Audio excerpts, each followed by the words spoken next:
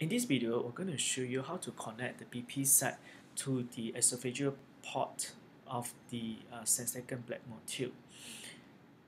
You can see that the attendant now is connecting the three-way stopcock to the esophageal port, and this is followed by inflating the esophageal balloon with 100 to 150 cc of air.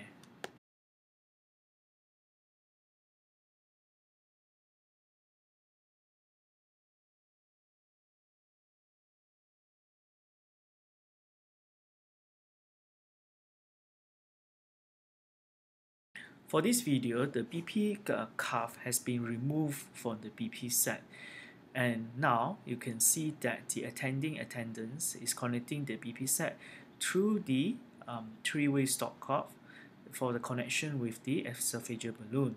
When you open up the connection, you can see the mercury at the BP set start to rise. If the mercury level is not to the required pressure, you can put more air into the esophageal balloon.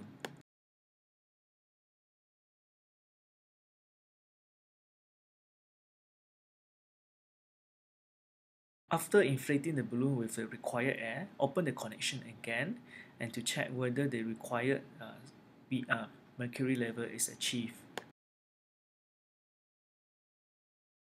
Apart from connection the BP set with the esophageal port through the three-way stopcock, you can also connect the BP set directly through the esophageal port.